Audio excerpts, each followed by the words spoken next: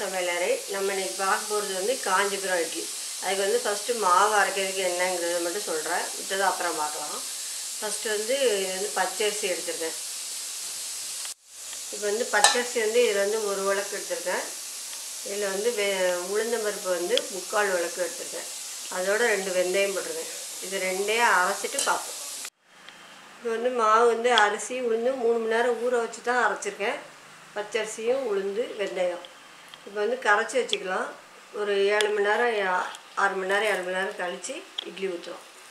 Mix பண்ணிடுறேன்.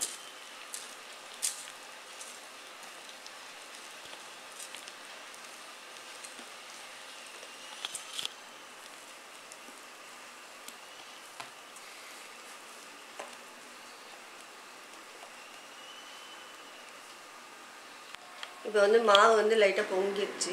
இப்போ வந்து இதில் வந்து தாளிக்கிற பொருள் என்னங்கிறத எடுத்து வச்சுருக்கேன். ரெண்டு மிளகு பொடி, மிளகு வந்து இப்போ தான் திரிச்சிட்டு வந்திருக்கேன். ஜீரகம் வந்து சுக்கு, அதுமாரி சுக்கு ஒரு துண்டு தட்டி வச்சுருக்கேன் பொடியாக்கி.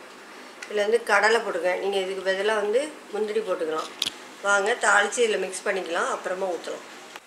இப்போ வந்து நான் வந்து 2 ஸ்பூன் நெய் ஆட் பண்ணிக்கிறேன்.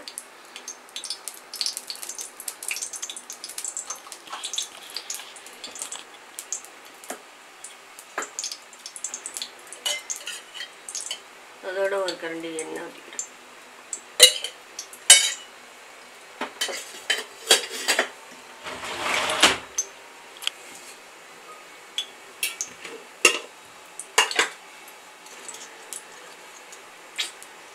கடுகு,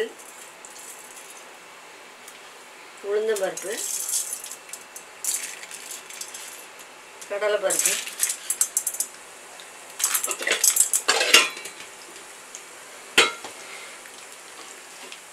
இதோட வேர்க்கடலை,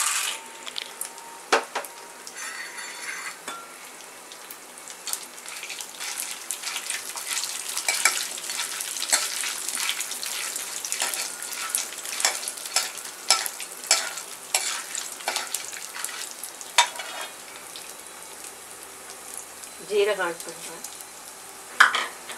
பெப்பர் ஆட் பண்ணுறேன்.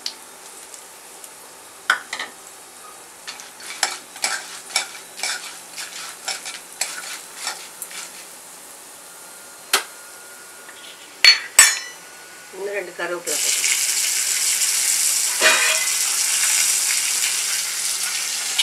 வந்து இதில் வந்து சுக்கு பொடி டேரெக்டாக இதில் போடுவேன்.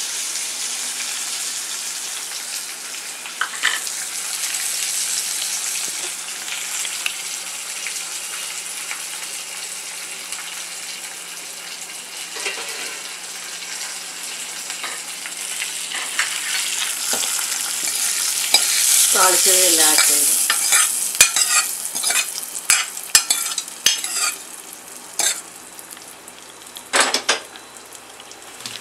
இது ஒரு 10 நிமிஷம் இருக்கட்டும், அப்புறமா இட்லி ஊற்றிக்கலாம்.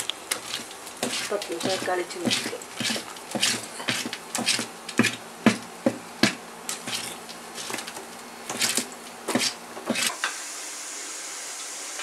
இப்போ வந்து இட்லி ஊற்றியாச்சு, இதில் வச்சுக்கிறேன்.